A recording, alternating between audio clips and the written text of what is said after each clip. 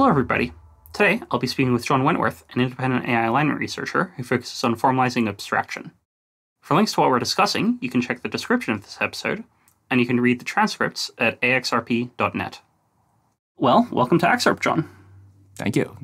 Thank you to our live studio audience for showing up today. So I guess the first thing I'd like to ask is, I see you as being interested in resolving confusions around agency, or things that we don't understand about agency. So what don't we understand about agency? Oof. All right. Well, let's start chronologically from where I started. I started out first sort of two directions in parallel.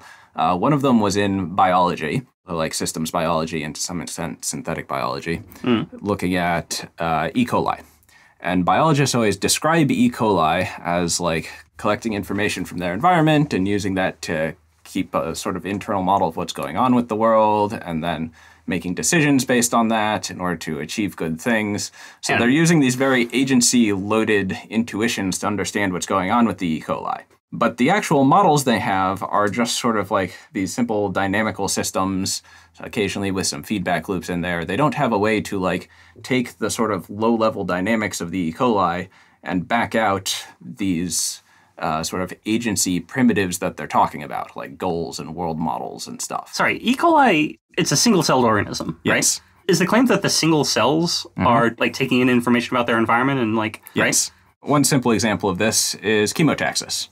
So you've right. got this E. coli, it's swimming around in like a little pool of water, and you drop in a sugar molecule, and there will be a sort of chemical gradient of sugar that like drops off as you move away from the grain of sugar. And the E. coli will attempt to swim up that gradient, which is actually an interesting problem because when you're at a length scale that small, the E. coli's measurements of the sugar gradient are extremely noisy. So it actually has to do pretty good tracking of that sugar gradient over time to keep track of whether it's swimming up the gradient or down the gradient. And is it using some momentum algorithm, or is it just accepting the high variance and hoping it'll wash out over time? It is essentially a momentum algorithm. Okay. Yeah. Which is basically like roughly, continuing to move in the direction it used to move. Yes. Something like that. Basically, if it tracks the sugar concentration over time, and if it's trending upwards, it keeps swimming, and if it's trending downwards, it just sort of stops and tumbles in place and then goes in a random direction.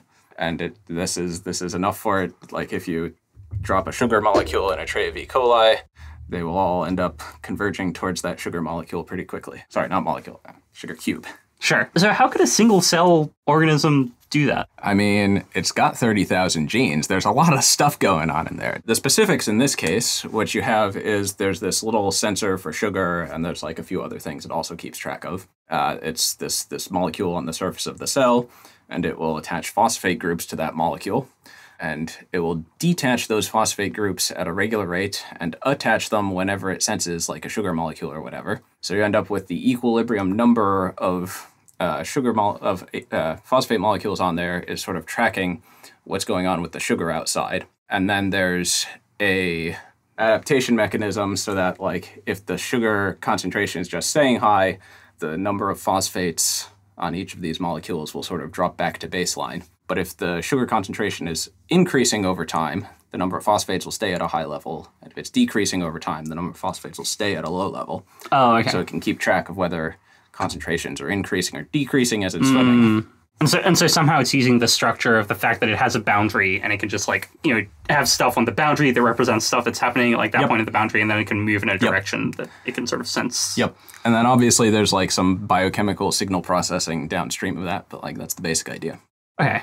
All right, that's pretty interesting. So, but you were saying that you were learning about E. coli, and I guess biologists would say that it was like making inferences and had goals in something, but their models of the E. coli were very simple dynamical systems. Yep. And I imagine you were going to say something going from there.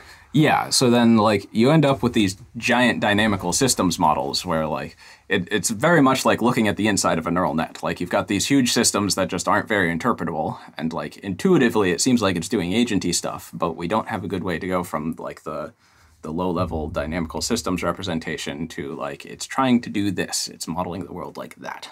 So that was the biology angle. I was also at around the same time looking at markets through a similar lens, like financial markets. And the The question that got me started down that route was, you've got like the efficient market hypothesis saying that, you know, these financial markets are extremely inexploitable. You're not going to be able to get any money out of them. Okay. And then you've got the coherence theorems saying, like, when you've got a system that does trades and stuff and you can't pump any money out of it, that means it's an expected utility maximizer. Okay.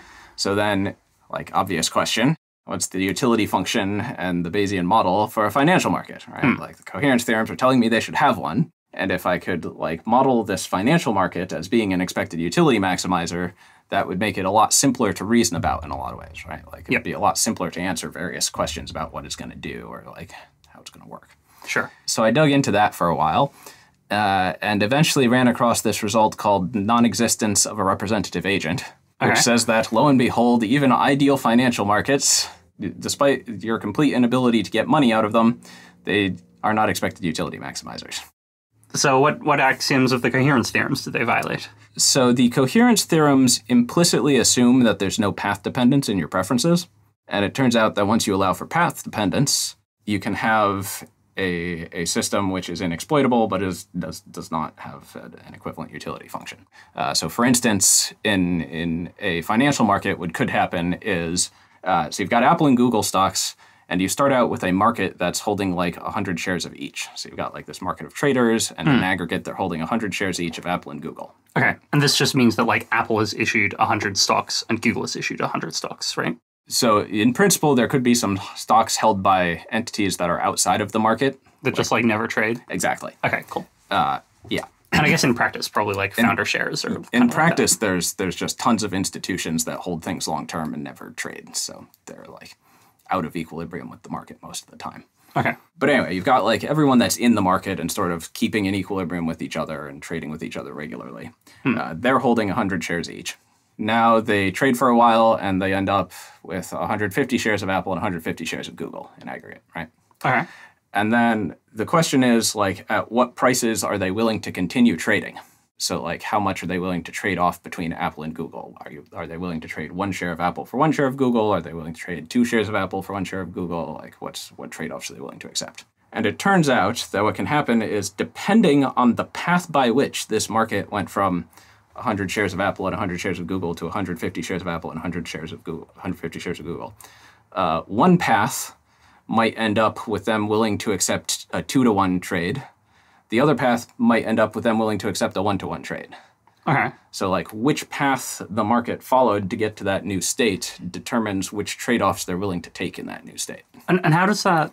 Can you tell us like why? Like, what's an example of one path where they traded 1-to-1 and one path where they traded 2-to-1?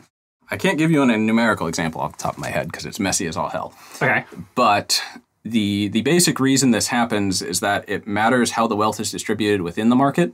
So, like, if a bunch of trades happen which leaves someone who really likes Apple stock with a lot more of the internal wealth, like they end up with more aggregate shares, then you're going to end up with prices more heavily favoring Apple. Whereas if it's trading along a path that leaves someone who likes Google a lot with a lot more wealth, then you're going to end up more heavily favoring Google. Okay, so that makes sense. All right, so we've mentioned that in biology, we have these E. coli cells that are somehow like pursuing goals and like making inferences or something like that.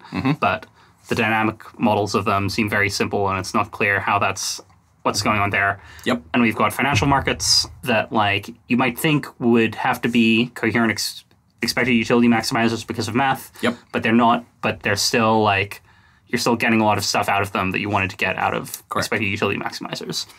And you think there's something we don't understand there.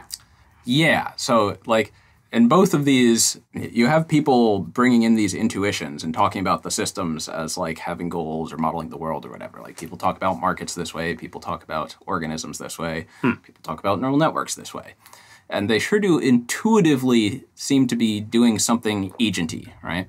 Okay. Like, these seem like really good intuitive models for what's going on, but we don't know the right way to translate those, like, the low-level dynamics of the system into something that actually, like, captures the semantics of agency. Okay. Is that, like, roughly what you're interested in Basically, as a researcher? Yeah. Okay, So, cool. like, what I want to do is be able to look at all these different kinds of systems and be like, intuitively, it looks like it's modeling the world. Like, how do I back out something that is semantically its world model? Okay, cool. And why is that important? Well, I'll start with the biology, and then we can like move by analogy back to AI. Okay. So like in biology, for instance, the problem is an E. coli has 20,000 genes. A human has 30,000. It's just this very large dynamical system, which like you can run it on a computer just fine, but you can't really get a sort of human understanding of what's going on in there just by looking at the low-level dynamics of the system.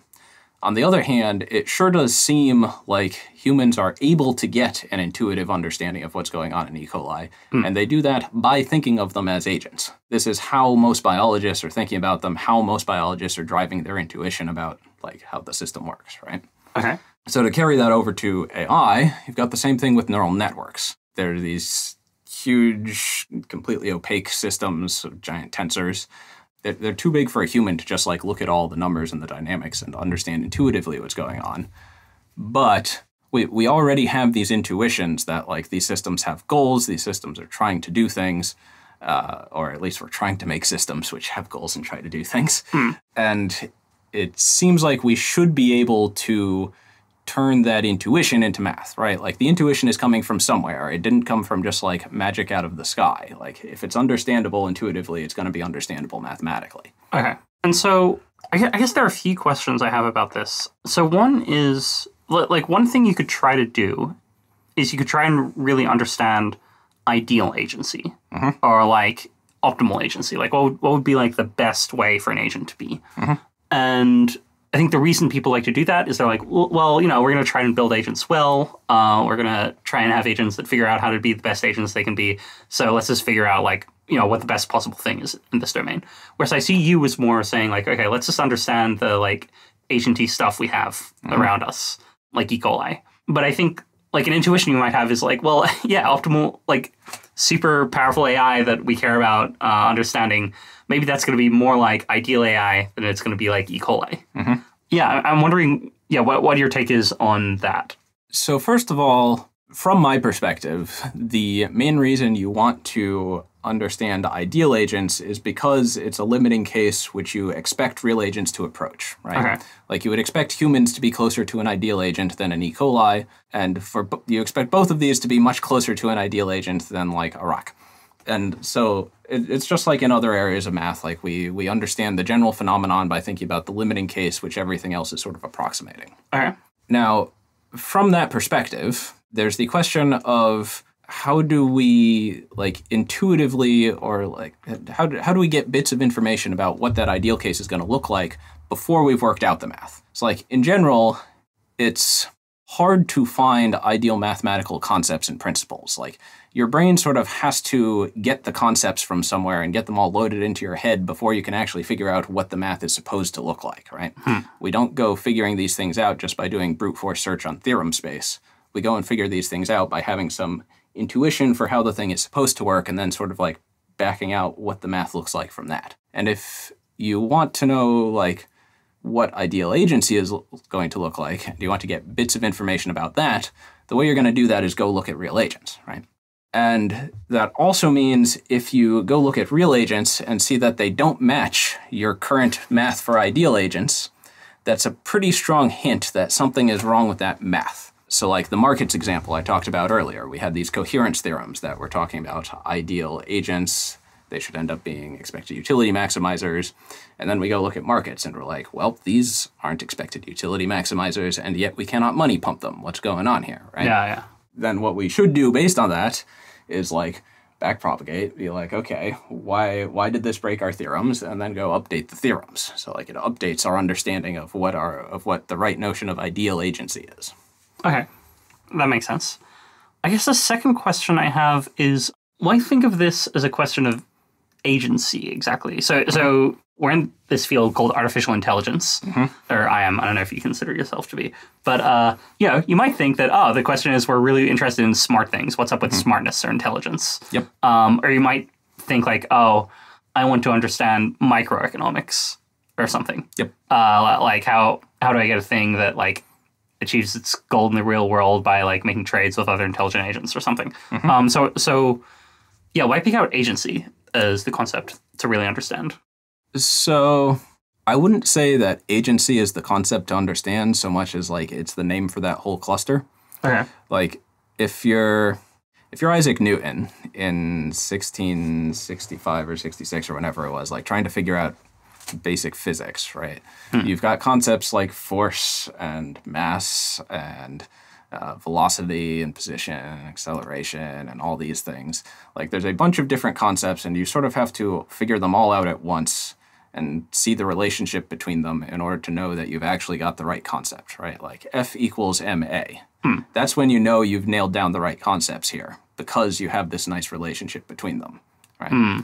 So there's these different concepts like intelligence, agency, optimization, world models, where we kind of need to figure these things out more or less simultaneously and see the relationships between them, confirm that those relationships work the way we intuitively expect them to in order to know that we've gotten the models right. Okay. Make sense? I think that makes sense. And thinking about how you think about agency, I get the sense that you're interested in selection theorems. Yeah, that was a bad name. I really need better marketing for that. Okay. Anyway, go on. Well, why are they important? And maybe what's the right name for them?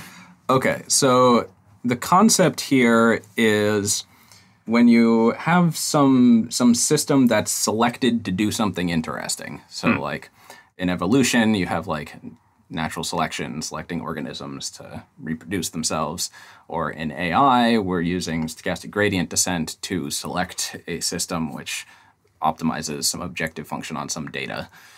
It seems intuitively like there should be some general principles that apply to systems which pop out of like selection pressure, right? So for instance, the coherence theorems are an example of something that's trying to express these sorts of general principles. Like they're saying, if you are Pareto optimal in some sense, then you should have a utility function, right?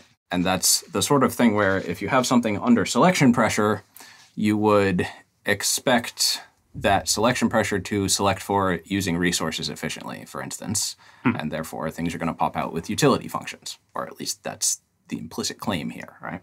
Okay.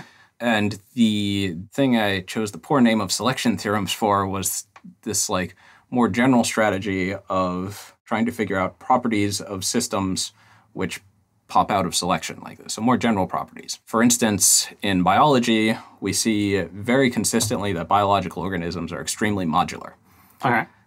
Some of your work has found something similar in neural networks. It seems like a pretty consistent pattern that modularity pops out of systems under selection pressure.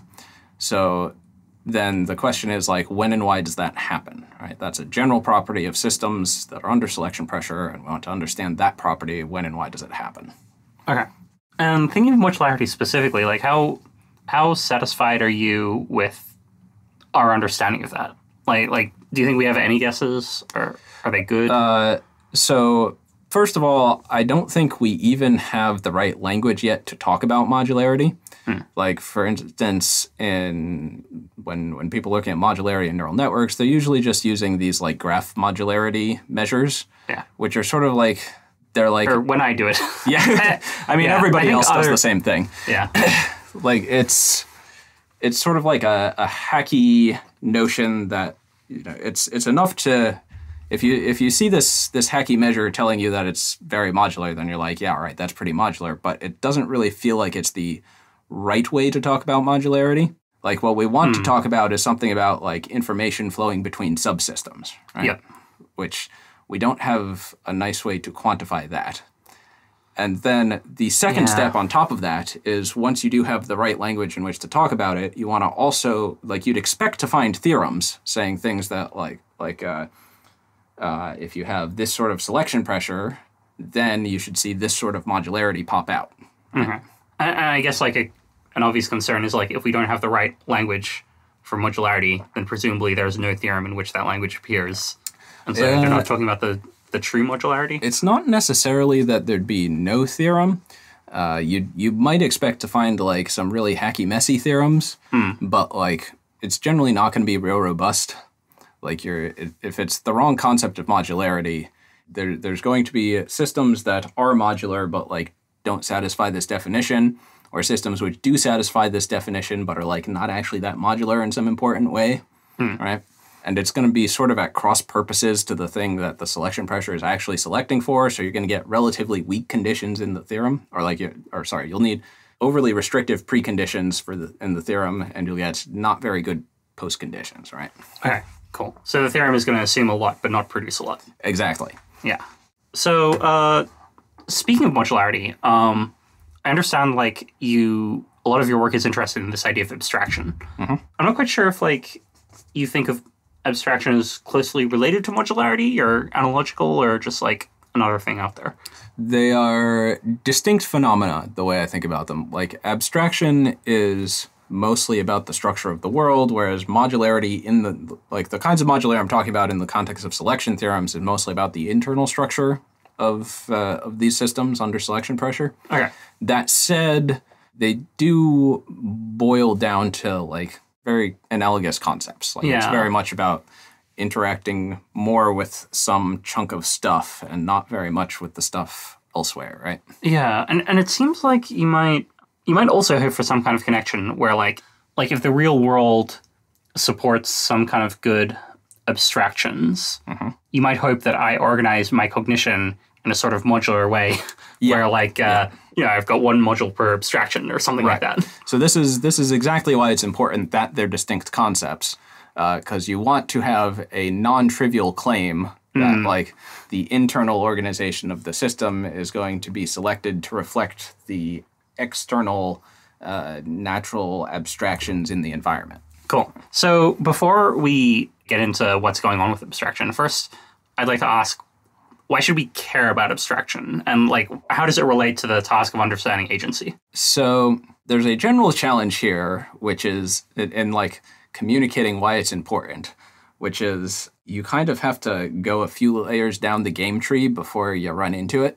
Okay. So like if you're a biologist starting out trying to understand how E. coli are agents, or if you're an AI person just working on interpretability of neural nets, or if you're at MIRI trying to figure out principles of decision theory or embedded agents or whatever, it's not immediately obvious that abstraction is going to be your big bottleneck, right? You start to see it when you're like trying to formulate what an agent even is. And there's like the Cartesian boundary is the key thing here, like the boundary between the inside of the agent and the outside of the agent. Like you're saying this part of the world is the agent, the rest of the world is not the agent, it's the environment. But that's like a very artificial thing, right? There's no sort of physically fundamental barrier that's the Cartesian boundary in the physical world, right? Sure. So then the question is like, where does that boundary come from? Like, it sure conceptually seems to be a good model. And that's where abstraction comes in. Like, an agent is an abstraction, and that Cartesian boundary is essentially an abstraction boundary. It's like the conceptual boundary through which this abstraction is interacting with the rest of the world. Okay. So that's like a sort of first reason you might run into it if you're thinking specifically about agency. Actually, so going there, if an agent is an abstraction, it doesn't seem like it has to follow that we need to care a lot about abstractions just because like the word agent is a word, but we don't have to worry too much about like the philosophy of language to understand agents just because of that, right? Potentially, yes. So there's certainly like concepts where we don't have to understand the general nature of concepts or of abstraction in order to formalize the concept. Yeah. Like in physics, we have force and mass and density and pressure and stuff, right? Like those we can operationalize very cleanly without having to get into how abstraction works. On the other end of the spectrum, there's things where we're probably not going to be able to get like clean formulations of the concept without understanding abstraction in general, like water bottle or sunglasses. For those not aware, John has a water bottle and sunglasses near him and is waving them kindly. And so you could imagine that agency is in the former category, where like there are nice operationalizations we could find without having to understand abstraction in general. Yeah. Practically speaking, we do not seem to be finding them very quickly. And I certainly expect that routing through at least some understanding of abstraction first will get us there much faster. In part, I expect this because I've now spent a while understanding abstraction better, and I'm already seeing the returns on understanding agency better. Okay, cool. One thing that seems kind of strange there, I don't know, maybe it's not strange, but naively it seems strange that, like, there's some spectrum from like things where you can easily understand the abstraction, like pressure, to things where like abstraction fits, but just like close to our border of understanding what an abstraction is. And then there's the zone of things which are just like not actually good abstractions, which unfortunately I can't describe because if there were things for which there are good words tend to be useful abstractions. But like, well, there are words that are under social pressure to be bad abstractions. If I want to get into politics. Yeah, well, I don't. I guess in the study of like, sometimes in philosophy, people talk about the composite object that's like this particular random bit of Jupiter and this particular random bit of Mars and this particular random bit of your hat. Not a good abstraction. Yep. So there's this whole range of like how well things fit into abstraction. Yep. And like it seems like agency is in this like border zone. What's up with that? Isn't that like a weird coincidence? I don't think it's actually in a border zone. I think it's just like squarely on the clean side of things. Okay. We just haven't yet figured out the language, and like doing it the old-fashioned way is really slow. One of my go-to examples here is Shannon inventing information theory, right? All right. He found these really nice formalizations of some particular concepts we had, and he spent like 10 years figuring these things out and was like this incredible genius. We want to go faster than that. Like that guy was like a once in 50 years, maybe once in 100 years genius, and like figured out 4 or 5 important concepts. Okay. We want to get an iterative loop going and not be like sort of trundling along at this very slow pace of theorizing. All right. Do you think there's just like a large zone of things that are squarely within the actual concept of abstraction, but like are understanding of abstraction is something like a low dimensional manifold, like a line on a piece of paper where the line takes up way less area than the paper? I'm not sure what you're trying to gesture at. So do you think that it's just something like there are tons of concepts that are solidly abstractions, but we don't have solid language to understand why they're abstractions. Correct. So it's not surprising that agency is one of those. Yes. I should distinguish here between like, there's things which are mathematical abstractions, like agency or information, and there's things that are physical abstractions, like water bottle or sunglasses. The mathematical ones are somewhat easier to get at because in some sense all you really need is the theory of abstraction to like, and then the rest is just math. Yeah. Whereas the physical ones, potentially, you still need a bunch of data and a bunch of like priors about our particular world or whatever. All right. So that was one way we could have got to the question of abstraction. You said there was something to do with biology as well? Oh, there's absolutely other paths to this. So like, this was roughly the path that I originally came in through. You could also come in through something like, if we want to talk about human values and have like robust formulations of human values, the things that humans care about themselves tend to be abstractions. Like I care about my pants and windows and trees and stuff. I don't care so much about quantum field fluctuations. Quantum field fluctuations, lots of them, most of them not very interesting. So like the things humans care about are abstractions. So if you're thinking about like value learning, like learning human values, having a good formulation of what abstractions are is going to massively, exponentially narrow down the space of things you might be looking for. Like, we care about these particular high-level abstractions. You no longer have to worry about, like, all possible value functions over quantum fields, right? Sure. You could worry about macroscopic things. Similarly, for things like talking about impact, the sort of impact we care about is like things affecting sort of big macroscopic stuff. We don't care about things affecting rattlings of molecules in the air, right? Okay. So again, it's all about the high-level abstractions are the things we care about, so we want to measure impact in terms of those. And if you have a good notion of abstraction, a robust notion of abstraction, then you can have a robust notion of impact in terms of that. Okay, cool. And so what would it look like to understand enough about abstraction that we could satisfy multiple of these like divergent ways to start caring about abstraction? Yeah, so one way to think of it is you want a mathematical model of abstraction which very robustly matches the things we think of as abstraction. So for instance, it should be able to look at Shannon's theory of information and like these measures of mutual information channel capacity and say, yes, these are very natural abstractions in mathematics. It should also be able to look at a water bottle and be like, yes, in this universe, the water bottle is a very natural abstraction. And this should like robustly extend to all the different things we think of abstractions. It should also capture the intuitive properties we expect out of abstractions. So like if I'm thinking about water bottles, I expect that I should be able to think of it as a fairly high-level object, maybe made out of a few parts, but like I don't have to think about all the low-level goings-on of the material the water bottle is made of in order to like think about the water bottle, right? I can pick it up and move it around. Nice thing about the water bottle is it's a solid object, so there's like 6 parameters I need to summarize the position of the water bottle, even though it has like a mole of particles in there, right? Yeah. Well, I guess you also need to know whether the lid is open or closed. Yep. So it's a key. That would add another feature. like 6 dimensions or so, probably less than 6 because it's attached there. Yeah. So yeah, that'll add a few more dimensions. But like we're talking single, maybe low double digits numbers of dimensions to summarize the water bottle in this sense. Yeah. Way fewer than the. We're not talking a mole. Definitely 6, not a mole. Okay.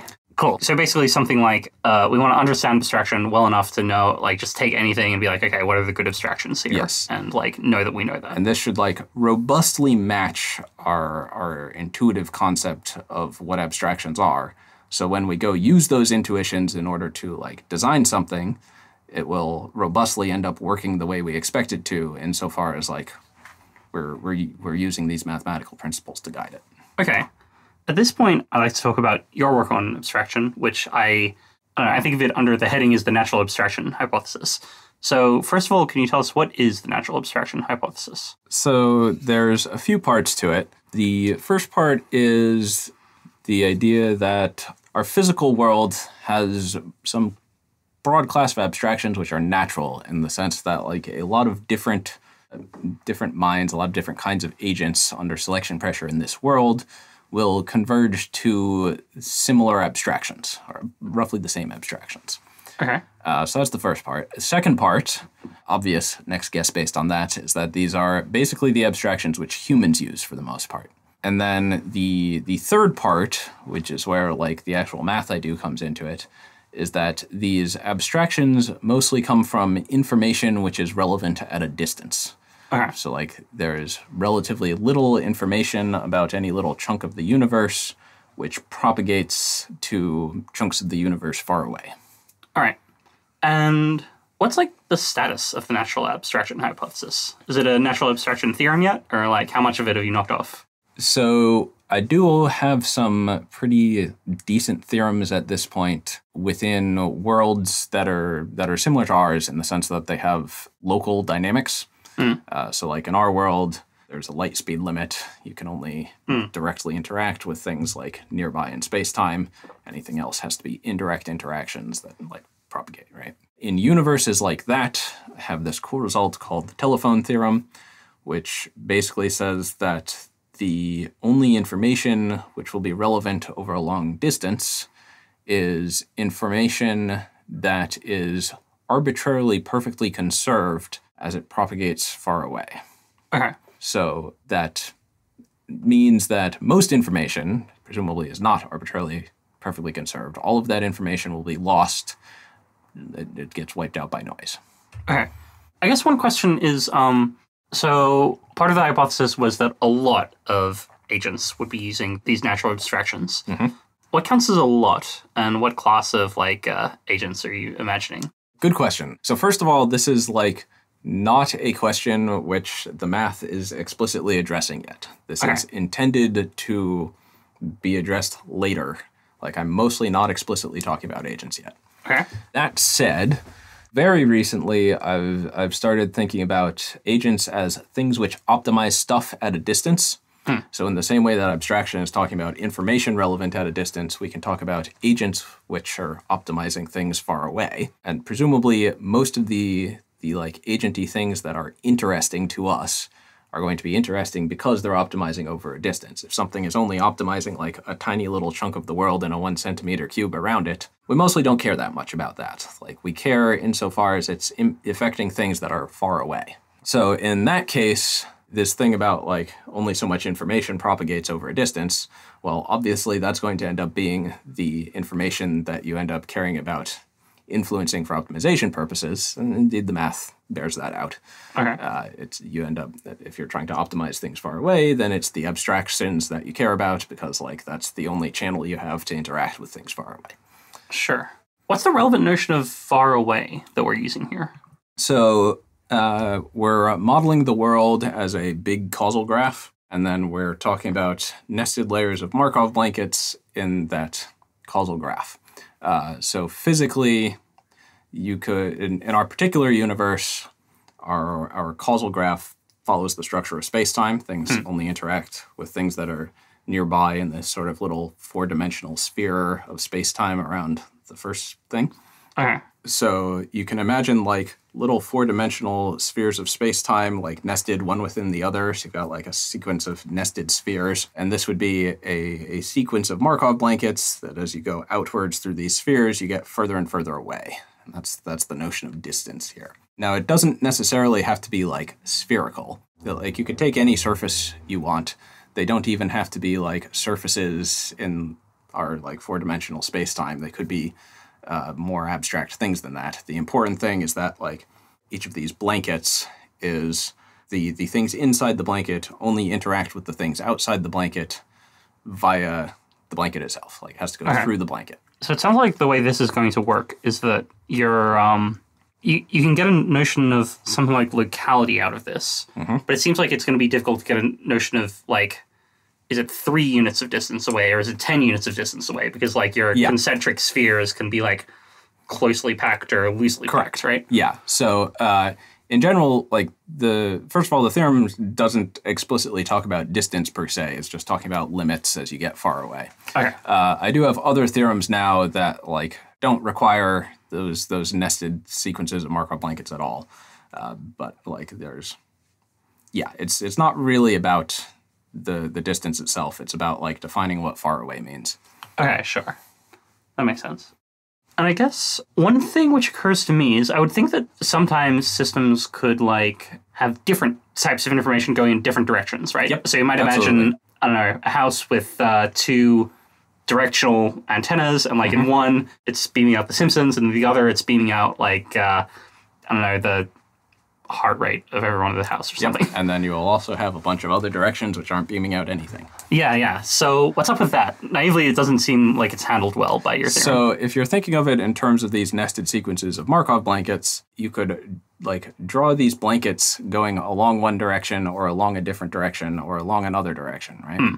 And depending on which direction you draw them along, you may get different abstractions corresponding to information which is conserved or lost along that direction, basically. There's the versions of this which don't explicitly talk about the Markov blankets. Instead, you just talk about everything that's propagating in every direction, and then you'll just end up with like some patch of the world that has a bunch of information shared with this one.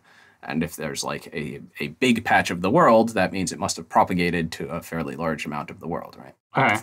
So sorry, in that one, is it just saying like, yeah, here's a region of the world that's like somehow linked with my house? Yeah, so like if we take the example of the directional antenna beaming The Simpsons from your house, there's going to be like some chunk of air going in like a sort of line or cone or something away from your house, which has a very strong signal.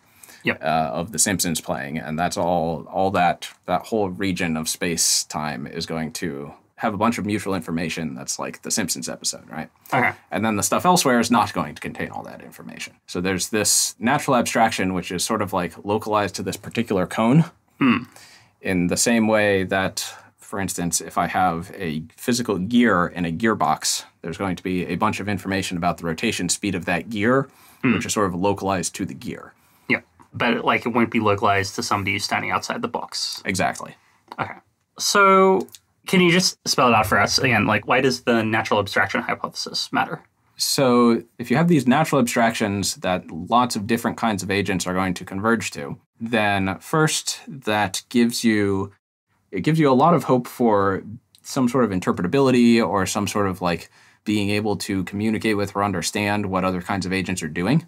So for instance, if the natural abstraction hypothesis holds, then we'd expect to be able to look inside of neural networks and find representations of these natural abstractions, right? If we're good enough at looking. If we like have the math and we know how to use it, right? Yeah. Like it should be possible. Another example, there's this puzzle. Babies are able to figure out what words mean with like one or two examples, right? Like you show a baby an apple, you say apple, very quickly it's got this apple thing down. However, if you think about like how many possible apple classifier functions there are on a 1 megabyte image, Yeah. how many such functions are there? It's going to be like 2 to the 2 to a million. Sure. In order to learn that apple classifier by brute force, you would need about 2 to a million bits, 2 to a million samples of does this contain an apple or not. Babies do it with 1 or 2. So like clearly the place we're getting our concepts from is not just like brute force classification. Like we have to have some sort of prior notion of what sorts of things are concept-y, what sorts of things we normally attach words to. Otherwise, we wouldn't have language at all. It just big O algorithmically would not work. And the question is like, all right, what's going on there? How is the baby doing this? Yeah. And natural abstractions would provide like an obvious natural answer for that. Yeah, I guess like it seems like this is almost like so in statistical learning theory, sometimes people try to prove generalization bounds on learning algorithms by saying, well, there's only a small number of things this algorithm could have learned, and the true thing is one of them. So if it gets the thing right on the training data set, then like there's only so many different ways it could wiggle on the test data set, and because there's a small number of them, then it's probably going to get the right one on the test data set. Right. And there's this famous problem, which is like neural networks can express a whole bunch of stuff. But like, yeah, it seems like one way I could think of the natural abstraction hypothesis saying, well, like they'll just tend to learn the natural abstractions, which is this smaller hypothesis class. And like, that's why statistical learning theory can work at all. Yeah. So this is tying back to the selection theorems thing. One thing I expect is a property that you'll see in selected systems is you'll get either some combination of broad peaks in the parameter space or robust circuits or robust strategies. So like strategies which work even if you change the data a little bit. Some combination of these two, I expect, selects heavily for natural abstractions. Yeah. Like you can have optimal strategies which just like encrypt everything on the way in, decrypt everything on the way out, and it's total noise in the middle. So like clearly you don't have to have a lot of structure there just to get an optimal behavior. But when we go look at systems, they like humans sure do seem to converge on all like similar abstractions. Like we have this thing about the babies. Yeah. So it seems like that extra structure has to come from some combination of broadness and robustness rather than just optimality alone. Yeah.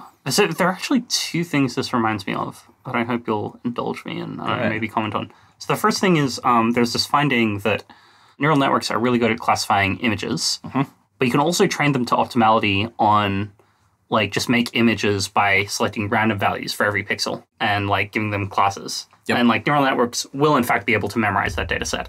But it takes them a bit longer than it takes them to learn like actual data sets of real images, which seems like it could be related to somehow it's harder for them to find the unnatural abstractions. The second thing is I have a colleague, well, a colleague in the broad sense. He's a professor at the University of Oxford called Jakob Förster, who's interested in coordination, particularly zero-shot coordination. So imagine like I train my AI bot, you train your AI bot. He's interested in like, okay, what's like a good rough algorithm we could use where like even if we had slightly different implementations and slightly different, you know, batch sizes and learning rates and stuff, our bots would still get to play nicely together. And a lot of what he's worried about is ruling out like these strategies that like if I just trained a bunch of bots that learn to play with themselves, then they would learn these like really weird looking arbitrary encoding mechanisms. Like if I jiggle my arms slightly like this way, honeybees this means do a little dance that tells the other bees where to fly. He actually uses exactly that example. Nice. Or he did in the one talk I attended. And he's like, no, we've got to figure out how to make it not do that kind of crazy stuff. So yeah, I'm wondering if you've thought about the relationship between natural abstraction hypothesis and like coordination rather than just like a single agent. Yeah, so I've mostly thought about that in the concept of like how are humans able to have language that works at all? Like the example, but it's the same principles. Sure. Like you've got this giant space and you need to somehow coordinate on something in there. Like there has to be some sort of prior notion of what like the right things are. Cool. One question I have, a thing that seems problematic for the natural abstraction hypothesis is that sometimes people use the wrong abstractions and then definitely. change their minds, right? So, like, I guess a classic example of this is, like, is a whale a fish? In some biblical texts, whales are described as fish or things that seem like they probably are whales. But, like, now we kind of think that that's, like, the wrong way to define what a fish is, or at least some people think that. Yeah. So a few notes on this. First, it is totally compatible with the hypothesis that at least some human concepts some of the time would not match the natural boundaries. That's like, it doesn't have to be 100% of the time thing. Like, it is entirely possible that people just, like, missed somehow. That said, whale being a fish would not be an example of that. The telltale sign of that would be, like, people are using the same word and, like, whenever they try to talk to each other, they just get really confused because nobody like quite has the same concept there, right? That would be a sign that humans just like are using a word that doesn't have a corresponding natural abstraction. Next thing, there's the general philosophical idea that words point to clusters in thing space. And that still carries over to natural abstractions. Like, can you say what a cluster in thing space is? Sure. So the idea here is you've got like a bunch of objects that are sort of like similar to each other. So like we cluster them together. We treat these as like instances of the cluster, but you're still going to have lots of stuff out on the boundaries. It's not like you can come along and draw a nice clean dividing line between like what is a fish and what is not a fish. There's going to be stuff out on the boundaries, and that's fine. We can still have well-defined words in the same sense mathematically that we can have well-defined clusters. So like you can talk about the average fish or like the sort of shape of the fish cluster, like what are the major dimensions along which fish vary and like how much do they vary along those dimensions. And you can have unambiguous, well-defined answers to questions like what are the main dimensions along which fish vary without necessarily having to have hard dividing lines between like what is a fish and what is not a fish. So in the case of whales, do you think that what happened is like humans somehow missed the natural abstraction, or do you think they like the version of fish that includes, like, are you saying that whale is like a boundary thing that's like... Yes. So a whale, like, clearly it shares a lot of properties with fish. You can learn a lot of things about whales by looking at fish, right? Like, it is clearly at least somewhat in that cluster. Like, it's not a central member of that cluster, but it's definitely at least on the boundary. And it is also in the mammal cluster. Like, it's at least on that boundary. So, like, yeah, it's a case like that. So if that were true, I feel like, so biologists understand a lot about whales, I'm told, I assume. And I hope I'm not just totally wrong about this, but my understanding is that biologists are not unsure about whether whales are fish. No, they're not like, oh, they're like, almost, they're basically fish, or... So, like, once you start being able to read genetic code, the phylogeny, like the branching of the evolutionary tree, becomes like the natural way to classify things, and it just makes way more sense to classify that things for lots of purposes than any other way. And like, if you're trying to think about, say, the shape of whale bodies, then it is still going to be more useful to think of it as a fish than a mammal. But like, mostly what biologists are interested in is more like metabolic stuff or like what's going on in the genome. And for that much broader variety of purposes, it's going to be much more useful to think of it as a mammal. So if I type this back into like how abstractions work, are you saying something like the abstraction of fish is this kind of thing where whale was an edge case, but like once you gain like more information, it starts fitting more naturally into the mammal zone? I mean, the right answer here is like things do not always unambiguously belong to one category and not another. And also the categories, like the natural versions of these categories are not actually mutually exclusive. When you're thinking about phylogenetic trees, it is useful to think of them as mutually exclusive, but like the underlying concepts are not. Cool. Yeah, I guess digging in a little bit, when you say abstraction is like information that's preserved over a distance, like should I think of the underlying thing as like there's probabilistic things and there's some probabilistic dependence and there's a lot of probabilistic independence, or is like... So is it just like based on probabilistic stuff? Yep. So the current formulation is all about like probabilistic conditional independence, right? Like you have some information propagating, conditional on that information, everything else is independent. That said, there are known problems with this. For instance, this is really bad for handling mathematical abstractions like what is a group or what is a field, right? These are clearly very natural abstractions, and this framework does not handle that at all. And I expect that this framework captures sort of like the fundamental concepts in such a way that like it will clearly generalize once we have the language for talking about like more mathies type things, but like it's clearly not the whole answer yet. When you say once we have the language for talking about more mathy type things, what do you mean there? Probably category theory, but like nobody seems to speak that language particularly well. So if we understood like the true nature of maths, then we could understand like how it's related to the like probably if you had a sufficiently deep understanding of category theory and could take like the probabilistic formulation of abstraction that I have and express it in category theory, then it would clearly generalize to all this other stuff in nice ways. But I'm not sure any person currently alive understands category theory well enough for that to work. How well would they, like, some people write textbooks about category theory, right? Yeah. Is that not well enough? Almost all of them are trash. Well, some of them aren't, apparently.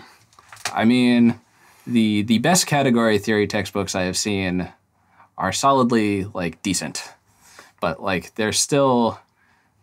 I don't think I have found anyone who, like, has a really good intuition for, like, category theoretic concepts. There are lots of people who can like crank the algebra and like they can like use the algebra to say some things in some narrow contexts, but I don't really know anyone who can go like, I don't know, look at a giraffe and talk about the giraffe directly in category theoretic terms and say things which are non-trivial and actually useful. Like, mostly they can say very simple, stupid things, which is a sign that you haven't really deeply understood the language yet. Okay. So there's this question of how does it apply to math. I also have this question of how it applies to physics. So I believe that physics is actually deterministic, which you might believe if you were into many worlds quantum mechanics. Or at least it seems conceivable that physics could have been deterministic. Yep. And yet, you know, maybe we would still have stuff that looks kind of like this. Yeah. So in the physics case, we're kind of on easy mode because chaos is a thing. Okay. So, for instance, a classic example here is a billiard system. So, like, you've got a bunch of little hard balls bouncing around on a table perfectly elastically, so, like, their energy isn't lost. Okay. And the thing is, every time there's a collision, and then the balls roll for a while, and there's another collision, it basically doubles the noise in the angle of a ball, roughly speaking. So like the noise grows exponentially over time, and you very quickly become maximally uncertain about the positions of all the balls. When you say someone's uncertain about the positions of all the balls, like why? So meaning if you have any uncertainty at all in their initial conditions, that very quickly gets amplified into being completely uncertain about where they ended up. But why would... No idea. Why would anything within this universe have uncertainty about their initial conditions, given that it's a deterministic world and everything's like, you can infer everything from everything else? Well, you can't infer everything from everything else. I mean, go look at a billiards table and like try to measure the balls and see how precise you can get their positions and velocities. Yeah, what's going on there? Like, why?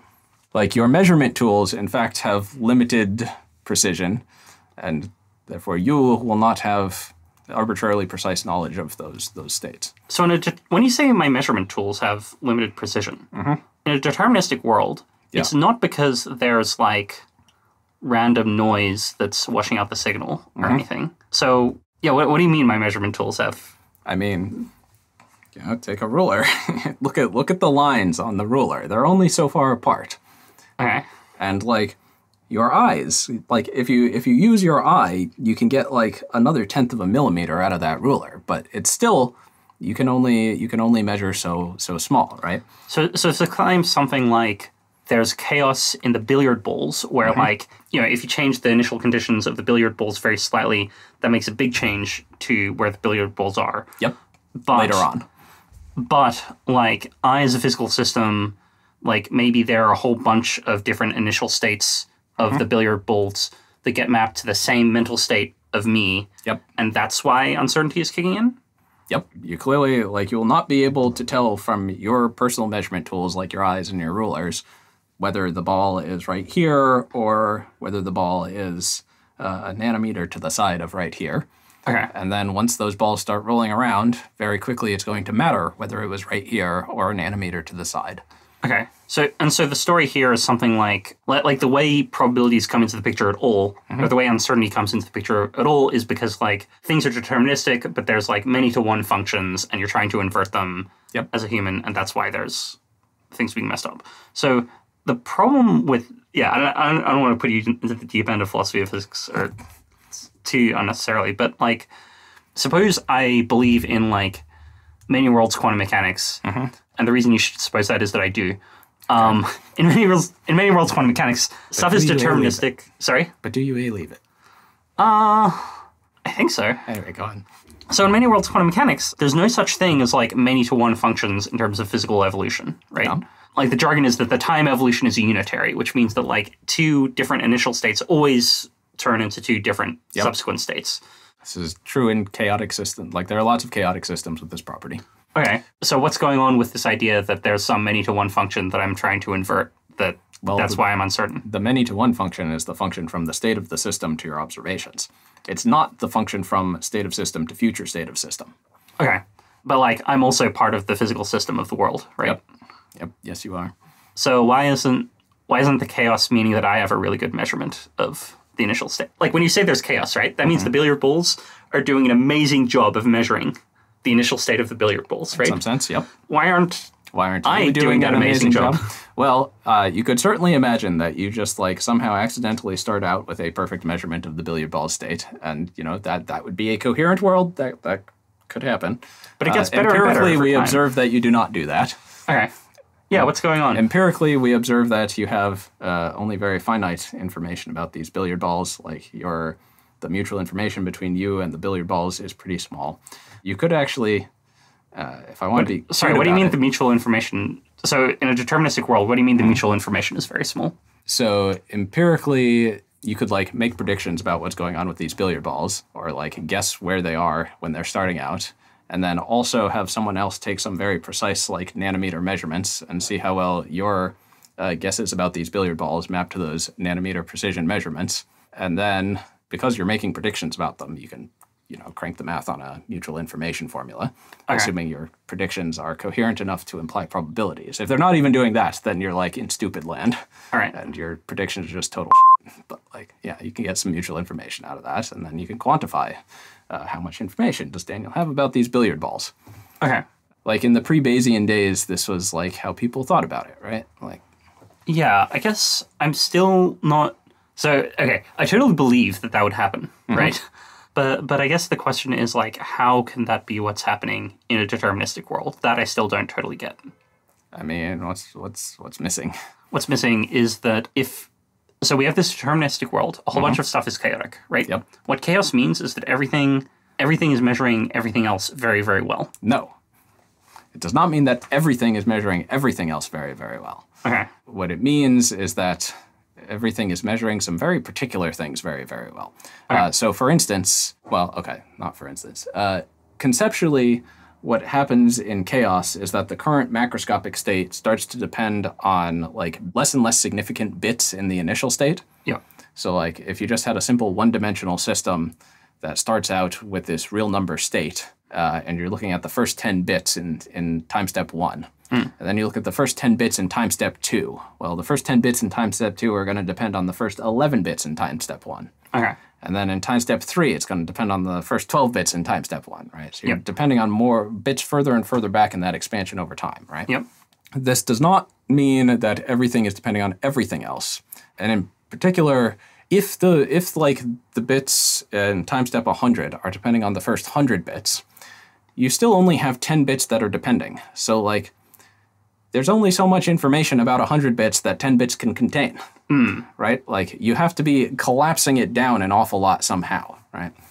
And even if it's collapsing according to like some random function, random functions have a lot of really simple structure to them. Yeah. So like one particular way to imagine this is like maybe you're just XORing those first 100 bits to get bit 1, right? And if you're just XORing them, then that's extremely simple structure in the sense that like flipping any one of them flips the output. Yeah. Right? random functions end up working sort of like that. If you only need to flip like a handful of them in order to flip the output for any given setting, right? Okay. And now I have forgotten how I got down that tangent. What was the original question? The original question is, in a deterministic world, how does any of this probabilistic inference happen, given that it seems like my physical state sort of has to, like there's no randomness where my physical state can only lossily encode the physical state of some system that I'm interested, some other subsystem of the real universe that I'm interested in. Say that again? So if the real world isn't random, right, then like every physical system, like there's only one way it could have been, right, for some value of could. So it's not obvious why anybody has to do any probabilistic inference. Right. I mean, like, given the initial conditions, there's only one way the universe could be. But, like, you don't know all the initial conditions. You can't know all the initial conditions because you're embedded in the system. So are you saying something like the initial conditions, like there are 50 bits in the initial conditions, and I'm a simple function of the initial conditions, such that the initial conditions could have been different, but I would have been the same? Let's forget about bits for a minute and talk about, like, let's say atoms. We'll say we're in a classical world. Okay. Daniel is made of atoms. How many atoms are you made of? I guess a couple moles, which is... Probably a bit more than that. I would guess, like, tens of moles. Okay. So let's say Daniel is made of Thank you. tens of moles of atoms. So to describe Daniel's initial state at some time, we'll take that to be the initial state. Daniel's initial state consists of state of some tens of moles of atoms. State of the rest of the universe consists of the states of an awful lot of moles of atoms. Okay. I don't actually even know how many orders of magnitude. Sure. But like, unless there's like some extremely simple structure in all the rest of the universe, the states of those tens of moles comprising you are not going to be able to encode both their own states and the states of everything else in the universe. Make sense? That seems right. I do think, like, isn't there this thing in thermodynamics that the universe had a low entropy initial state? Doesn't that mean an initial state that's easy to encode? Okay. Well, we can move on from there. Right. I think we spent a bit of time in that rabbit hole. The summary is something like, abstraction, the way it works is that, like, if I'm far away from some subsystem, there's, like, only a few bits which are reliably preserved about that subsystem that ever reach me, and that's, like, everything else is, like, shook out by noise or whatever, and that's what's going on with abstraction. Those few bits, those are, like, the abstractions of the system. Yep. Okay. A thing which you've also talked about as like, a different view on abstraction is the generalized Koopman-Pittman-Darmois theorem. I hope I'm saying that right.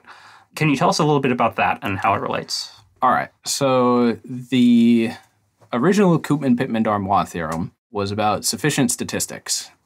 So basically, you have a bunch of IID measurements. Okay. So independent measurements, and each of them like takes the same random distribution. So we're like measuring the same thing over and over again. Yep.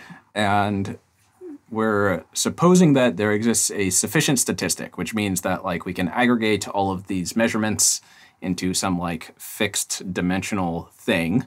No matter how many measurements we take, we can aggregate them all into this one aggregate of like some limited dimension. And that will summarize all of the information about these measurements, which is relevant to our estimates of the thing, right? So for instance, if you have normally distributed noise in your measurements, then a sufficient statistic would be the mean and standard deviation of your measurements. And you can just like aggregate that over all your measurements, and that's like a two-dimensional or n squared plus 1 over 2-dimensional if you have like n dimensions, something like that. But it's like this fixed dimensional summary, right? And you can see how conceptually this is a lot like the abstraction thing. Like I've got this chunk of the world, like there's this water bottle here, this is a chunk of the world, and I'm summarizing all of the stuff about that water bottle that's relevant to me in like a few relatively small dimensions, right? So conceptually, you might expect these two to be, you know, somewhat closely tied to each other. The actual claim that Koopman-Pittman-Darmois makes is that these sufficient statistics only exists for exponential family distributions, also called maximum entropy distributions.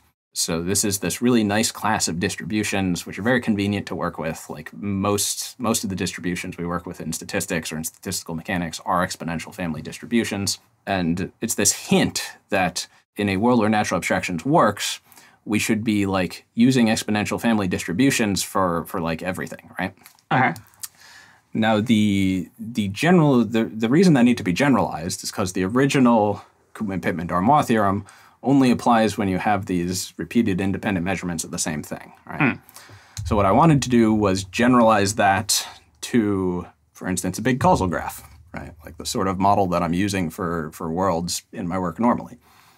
And that turned out to basically work. The theorem does indeed generalize quite a bit. There are like some terms and conditions there, but yeah, basically works. So the upshot of this is basically we should be using exponential family distributions for abstraction, which makes all sorts of sense.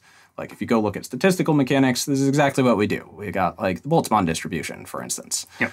It's an exponential family distribution. And in particular, that's because like exponential family distributions are maximum entropy, which means that they're like as uncertain as you can be, subject to some constraints, like the average energy. Yes. Now there's a key thing there. The interesting question with exponential family distributions, like why do we see them pop up so often? The maximum entropy part makes sense, right? That part very sensible. Yep. The weird thing is that it's a very specific kind of constraint. The constraints are expected value constraints in particular. Like the expected value of my measurement is equal to something, right? Yep. Or some function of my measurement as well. Yes. But it's always the expected value of whatever the function is of the measurement. And then the question is like, why this particular kind of constraint? There are lots of other kinds of constraints we could imagine, lots of other kinds of constraints we could dream up, and yet we keep seeing distributions that are max entropic subject to this particular kind of constraint. And then Koopman-Pittman-Darmois is saying, well, these things that are max entropic subject to this particular kind of constraint are like the only things that have these nice summary statistics, the only things that abstract well. So not really answering the question, but like it sure is putting a big old spotlight on the question, isn't it? Okay.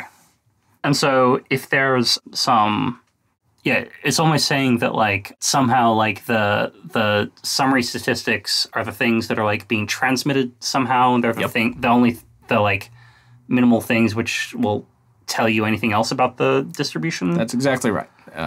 So it works out that the summary statistics are basically the things which will propagate over a long distance. Okay. Another way you can think about the models is you have like the high-level concept of this water bottle. You have some summary statistics for the water bottle, and all the low-level details of the water bottle are approximately independent given the summary statistics. Okay. The last question I wanted to ask here, just going off the thing you said earlier about abstractions as like being related to what people care about and impact measures and stuff. So there's this like natural abstraction hypothesis, which says like a wide class of agents will use the same kinds of abstractions. Also in the world of impact measures, a colleague of mine called Alex Turner has worked on attainable utility preservation, which is this idea that like you just look at changes to the world that like a wide variety of agents will care about or something, and that's impact. That will basically change a wide variety of agents' ability to achieve goals in the world. I'm wondering, like, are these just like superficially similar, or is there like a deep link there? These are pretty directly related.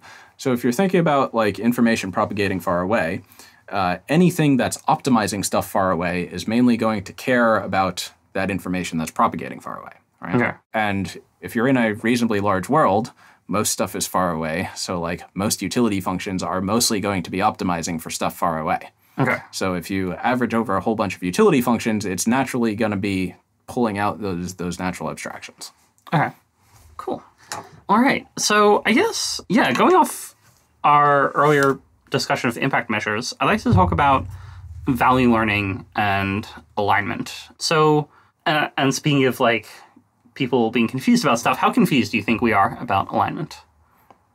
How confused? What narrow down your question here. What are you asking? Yeah, what do you think we don't know about alignment that you wish we did?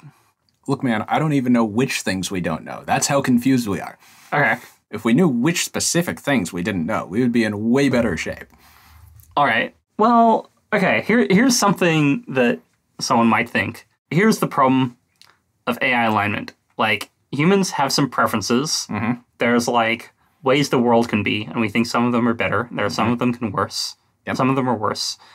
And we want AI systems to pick up that ordering and basically, like, try to get worlds that are high in that ordering by doing agency stuff. Problem solved. I'm sorry. Do you think there's anything wrong with that where picture? the problem was solved? You said what we wanted to do. You didn't say anything at all about how we do it. Okay. I mean, even with the want to do part, I'd say there's probably some minor things I disagree with there, but it sounds like a basically okay statement of the problem. Okay. So, yeah, I guess, well, I don't know. People can just tell you what things they value. And People do you just learn what from now? that. Man, have you, like, talked to a human recently? They cannot tell me what things that, like, I ask them what they like, and they have no f***ing clue what, excuse me, they have no clue what they like. I talk to people, and they're like, I'm like, what's your favorite food? And they're like, kale salad. And I'm like, extremely skeptical. That sure sounds like the sort of thing that someone would say if their idea of what food was good was strongly optimized for social signaling and they were paying no attention whatsoever to the enjoyment of the food in the moment. And people do this all the time. This is how the human mind works. People have no idea what they like. I mean, so... Have you had a girlfriend? Did your girlfriend reliably know what she liked? Because my girlfriend certainly does not reliably know what she likes. Well, So, okay, if we wanted to understand, like, the innermost parts of the human psyche or something, then I think this would be a problem. But it seems like we want to create really smart AI systems to do stuff for us. And, like, the stuff doesn't have to be, like, I don't know, sometimes people are really worried that even if I wanted to create the best theorem prover in the world that just, like, could walk around, like, prove some theorems and then, like, solve all of mathematics for me, people act like that's a problem. And, like, I don't know, how hard is it for me to be like, yeah, please solve mathematics, please don't murder that dog or whatever? Like, is that all that hard? I mean, the alignment problems for a theorem prover are relatively mild. The problem is you can't do very many interesting things with a theorem prover. Okay, what about, let's say, a materials scientist? All right. Here's what I want to do. I want to create an AI system in a way better than any human. I can just, like, describe properties of some kind of material that I want. Okay. And the AI system, like, figures out, like, how I do chemistry to create a material that gets me what I want. Yeah, okay. Is there So a now we're problems getting there? into, like, at least mildly dangerous land. The big question is, how rare a material are you looking for? Like, if you're asking it a relatively easy problem, then this will probably not be too bad. If you're asking it for a material that's extremely complicated and, like, it's very difficult to get a material with these properties, then you're potentially into the region where, like, you end up having to engineer biological systems or, like, build nanosystems in order to get the material that you want. And when your system is spitting out nanomachine designs, then you got to be a little more worried. Okay. So when I was talking about, like, the easy path to alignment, where you just say what outcomes you do and don't want, why does the easy path to alignment fail here? Oh God, that path fails for so many reasons. All right, so first there's like my initial reaction about, like, humans in fact have no idea what they want. The things they say they want are not a good proxy for the things they want. Even in the context of material science? In the context of material science, So, like, the sort of problem you run into there is this, like, unstated parts of the values thing. Like, a human will say, I just want a material with such and such properties. But what they actually want is, or, like, they say, I want you to give me a way to make the material with such and such properties, right? Like, maybe the thing can spit out a specification for such a material, but that doesn't mean you have any idea how to build it. So you're like, all right, tell me how to build a material with these properties, right? And what you in fact wanted was for the system to tell you how to build something with those properties and also not turn the entire Earth into solar panels in order to collect energy to build that stuff. Okay. But you probably didn't think to specify that. And that's just like an infinite list of stuff like that you would have to specify in order to capture all of the things which you actually want. You're not going to be able to just, like, say them all. Sure. So it seems like if we could somehow express, don't mess up the world in a crazy way.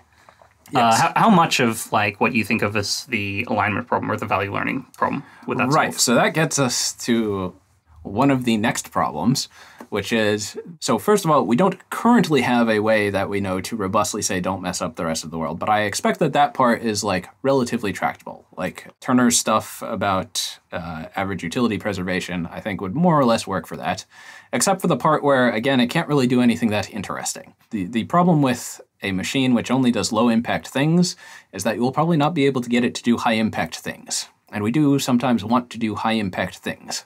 Okay. Yeah, can you describe a task where, like, here's this task that we would want an AI system to do, and we need to do, like, really good value learning or alignment or something even beyond that? Well, let's just go with your material example. So we wanted to give us some material with very bizarre properties. These properties are bizarre enough that you need nanosystems to build them, and it takes stupidly large amounts of energy. Okay. So if you are asking an AI to build this stuff, then by default it's going to be doing things to get stupidly large amounts of energy, which is probably going to be pretty big and destructive. If you ask a low-impact AI system to build this, to like produce some of this stuff, what it will do is mostly try to make as little of it as possible, because it will have to do some big impact things to make large quantities of it. Yep. So it will mostly just like try to avoid making the stuff as much as possible. Yeah, I mean, you could imagine we just, like, ramp up the impact budget, like, bit by bit until we get enough of the material we want, and then we definitely stop.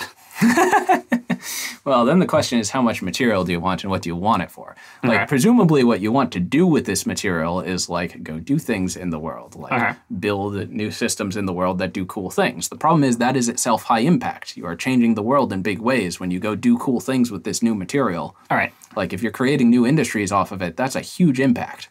And your low impact machine is going to be actively trying to prevent you from doing that because it is trying to have low impact. Cool. So before you've said that you're interested in solving, like, ambitious value learning, where we just understand, like, everything about humans' preferences, not just, like, don't mess things up too much. So is this why? Like, right out the gate, I'll clarify an important thing there, which is I'm perfectly happy with things other than ambitious value learning. Like, that is not my exclusive target. I think it is a useful thing to aim for because it sort of most directly forces you to address the hard problems. But, like, there's certainly other things we could hit on along the way that would be fine. Like, if it turns out that corrigibility is actually a thing, that would be great. Right? What's corrigibility, if it's a thing? Go look it up. All right. Fine. Daniel, you can tell people what corrigibility is. Okay.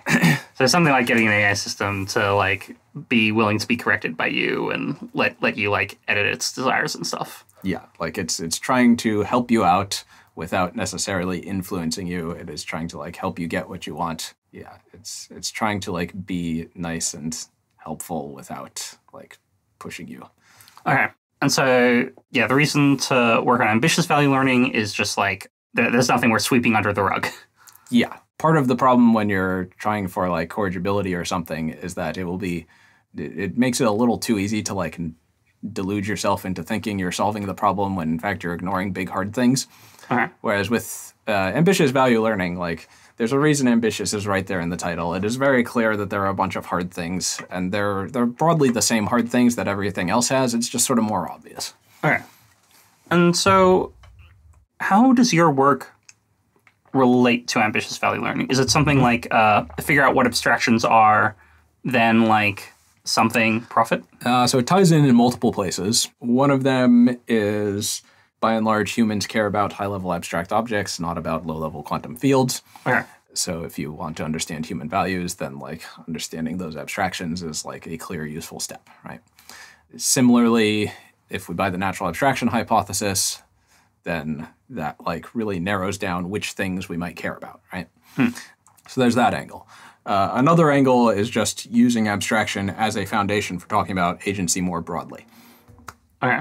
Another value of what abstraction is for, or another value of how we of what how to do abstraction value learning. Of what abstraction is for. Okay, cool. So, like, better understanding agency and what goals are in general, and, like, how to look at a physical system and figure out what its goals are. Like, that's abstraction is a useful building block to use for building those models. Okay. Cool. Isn't type signature of human values world to reals? What? Sloppy. What parts are you focusing? Was that? isn't the type signature of human values just worlds? Even if we're taking the pure, Bayesian expected utility maximizer viewpoint, it is an expected utility maximizer. That does not mean that your inputs are worlds. That means your inputs are human models of world. Like, it is the random variables in your model that are the inputs to the utility function, not whole worlds themselves. You do not, the world was made of quantum fields long before human models had any quantum fields in them, right? Those clearly cannot be the inputs to a human value function.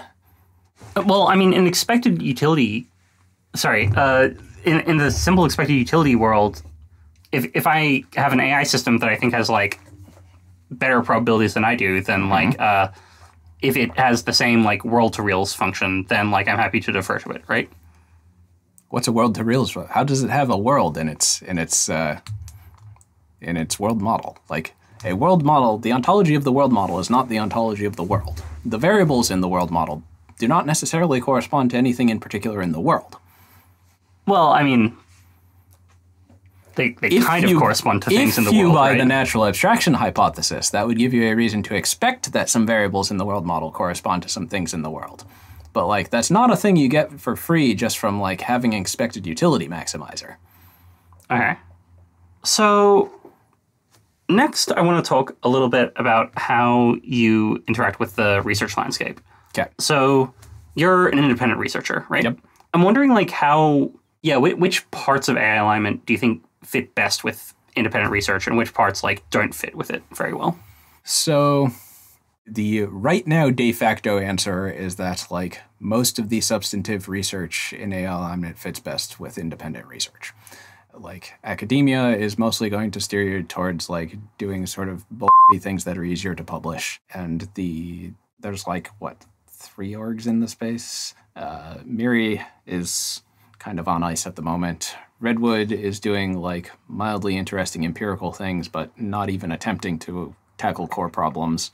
Anthropic is doing some mildly interesting things, but not even attempting to tackle core problems. If you want to tackle the core problems, then independent research is clearly the way to go right now. That does not mean that, there's structural reasons for independent research to be the right sort of route for this sort of thing. All right. So, as time goes forward, sooner or later, the field is going to become more paradigmatic, and the more that happens, the less independent research is going to be, structurally favored. But even now, there are, parts of the problem where you can do more paradigmatic things, and there working at an organization makes more sense. Okay. And so when you say, this distinction between core problems that maybe independent research is best and non-core problems that other people are working on, what's that division in your head? So the core problems are things sort of like the conceptual stuff we've been talking about. Right now, we don't even know what are the key questions to ask about alignment. We still don't really understand what agency is mathematically or any of the adjacent concepts within that cluster. And as long as we don't know any of those things, we don't really have any idea how to robustly design an AI that will do a thing we want, right? We're at the stage where we don't know which questions we need to ask in order to do that. And when I talk about tackling the core problems, I'm mostly talking about research directions which will plausibly get us to the point where we know which questions we need to ask or which things we even need to do in order to robustly build an AI which does what we want. Okay. So, yeah, one thing here is that it seems like you've ended up with this outlook, especially on the question of what the core problems are, that's relatively close to that of MIRI, the Machine Intelligence Research Institute. You don't work at MIRI. My understanding is that you didn't grow up there in some sense. What is your relationship to that thought world? So I've definitely had I was exposed to the sequences back in college 10 years ago, and I've followed Miri's work for a number of years after that. I went to the MIRI Summer Fellows Program in 2019, so I've had a fair bit of exposure to it. It's not like I was just evolved completely independently. Okay. But it's still even correct. There's lots of other people who have followed MIRI to about the same extent that I have and have not converged to similar views to nearly the same extent, right? Okay. Including plenty of MIRI employees even. It's a very heterogeneous organization. Okay. So what do you mean by Miri views if Miri is such a heterogeneous organization? I mean, I think when people say Miri views, they're mostly talking about like Yudkowsky's views, Nate's views. Those pretty heavily overlap. Okay. A few other people. The Agent Foundations team is relatively similar to those. Okay. Yeah. So a lot of people have followed Miri's output and read the sequences, but didn't end up with Miri's views, including many people in Miri. Yeah. I assume that's because they're all defective somehow and do not understand things at all. I don't know, man. I'm being sarcastic. All right, yeah, we can't. Daniel can listeners see can't this from my face. tell. But yeah. I think so part of this, I think, is about sort of how I came to the problem. Like I came through these sort of biology and economics problems, which were... Actually, let me back up. Talk about how other people come to the problem. Okay. So I think a lot of people start out with like just starting at the top. Like, how do we align an AI? How do we get an AI to do things that we want robustly, right? And if you're starting from there, you have to like play down through a few layers of the game tree before you start to realize what the main bottlenecks to solving the problem are. Okay. Whereas I was coming from this different direction from like biology and economics, where I had already like gone a layer or two down those game trees and seen what those hard problems were. So when I was looking at AI, I was like, this is clearly going to run into the same hard bottlenecks, right? Okay. And Sure. it's mostly about like going down the game tree deep enough to see what those key bottlenecks are. Okay.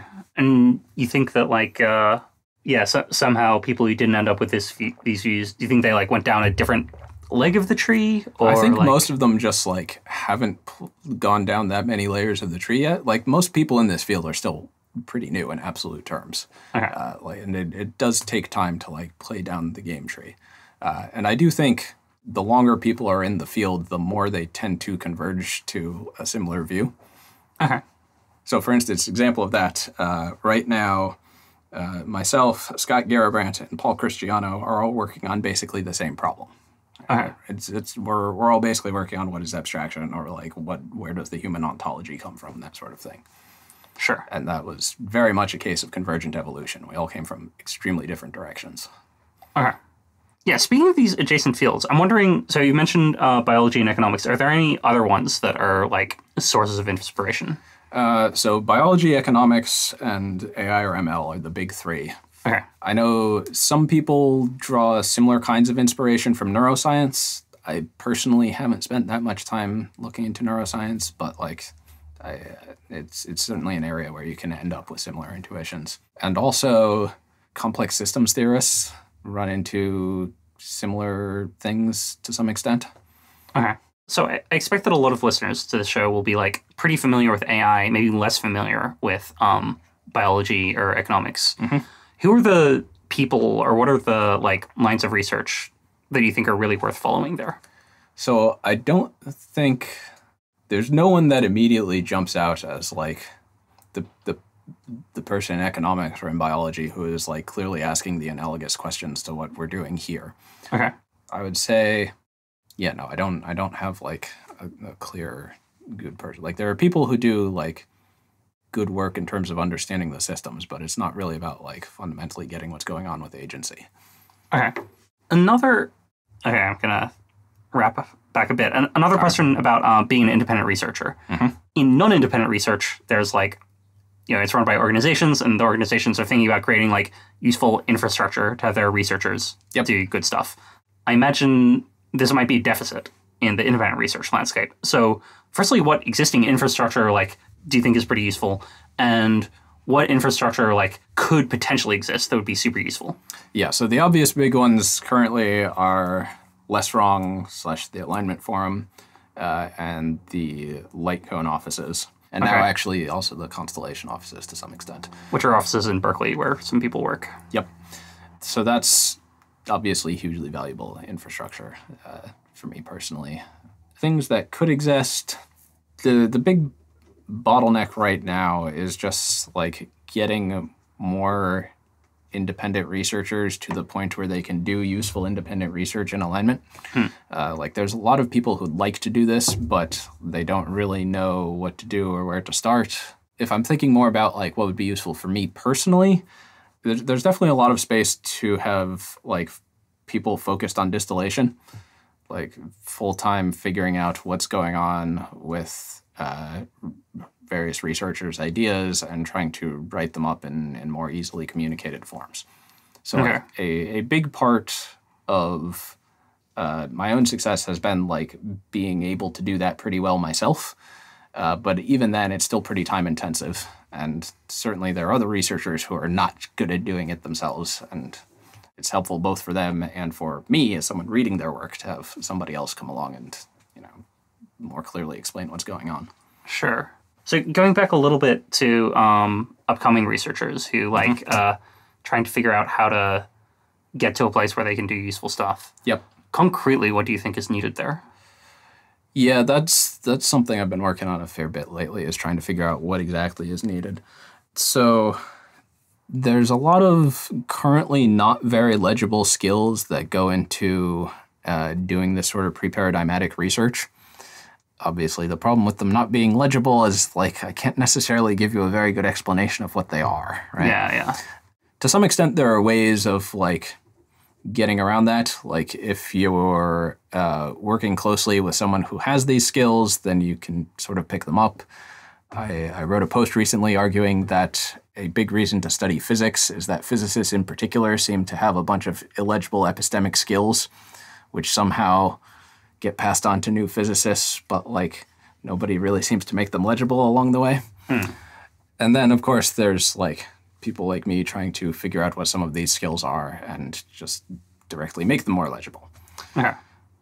So, for instance, I was working with my apprentice recently, just like doing some math, and I asked him, at one point I paused and asked him, all right, sketch for me the picture in your head that corresponds to that math you just wrote down. And he was like, wait, picture in my head? What? And I was like, that's an important skill. We're going to have to install that one.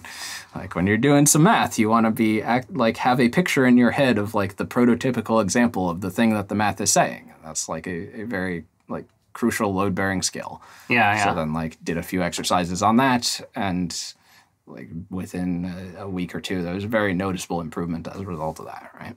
Okay. But that's an example of the sort of thing. Sure. It's not very legible, but like it's extremely important for being able to do the work well. Okay. Another question I'd like to ask is about the field of AI alignment. I'm wondering, at some point, I believe you've said that you think that at some point in like 5 to 10 years, it's going to kind of get its act together. There's going to be some kind of phase transition where things get easier. Yeah. Can you talk a little bit about like why you think that will happen and what's going on there? The obvious starting point here is that I'm trying to make it happen. Okay. So it's an interesting problem trying to like set the foundations for a paradigm, right, for paradigmatic work. It's an interesting problem because you have to kind of like play the game at two separate levels. There's a technical component where you have to have the right technical results in order to like support this kind of work. But then at the same time, you want to be pursuing the kinds of technical results which will provide legible ways for lots of other people to contribute. So you want to kind of be optimizing for both of those things simultaneously. And this is, for instance, the selection theorems thing, despite the bad marketing. This was exactly what it was aiming for. And I've already seen some success with that. Like, I'm currently mentoring an AI safety camp team, which is working on the modularity thing. Okay. And it's going extremely well. Like, they've been turning around real fast. They have a great iterative feedback loop going where like they have some idea of how to formulate modularity or what sort of modularity they would see or why. They go test it in an actual neural network. It inevitably fails. The theorists go back to the drawing board. And it's a clear idea of what they're aiming for. There's a clear idea of what success looks like, or a reasonably clear idea of what success looks like. And they're able to like work on it very, very quickly and effectively. That said, I don't think the selection theorems thing is actually going to be what makes this phase change happen longer term, but it's sort of a stopgap, I guess. So what like is the idea that the natural abstraction hypothesis gets solved, and then what happens? So that would be one path. There's more than one possible path here, but like if the natural abstraction hypothesis is solved real well, you could imagine that we have a legible idea of what good abstractions are. So then we can tell people, like, go find some good abstractions for XYZ, right? Like agency or optimization or world models or information or what have you, right? If we have a legible notion of what abstractions are, then it's much more clear how to go looking for those things, what the criteria are for success, whether you've actually found the thing or not. And those are the key pieces you need in order for lots of people to go tackle the problem independently, right? Those are the foundational things for a paradigm. Cool. Yeah, I guess wrapping up, if people listen to this podcast and they're interested in you and your work, yeah, how can they follow your writings and stuff? They should go on LessWrong. All right. And how do they find you? You can go to the search bar and type John S. Wentworth into the search bar. Alternatively, you can just look at the front page, and I will probably have a post on the front page at any given time. All right. It will say John S. Wentworth as the author. Cool. Well, thanks for joining me on this show. Thank you. And to the listeners, I hope this was valuable. This episode is edited by Jack Garrett. The opening and closing themes are also by Jack Garrett. The financial costs of making this episode are covered by a grant from the Long-Term Future Fund. To read a transcript of this episode, or to learn how to support the podcast, you can visit axerp.net. Finally, if you have any feedback about this podcast, you can email me at feedback@axerp.net.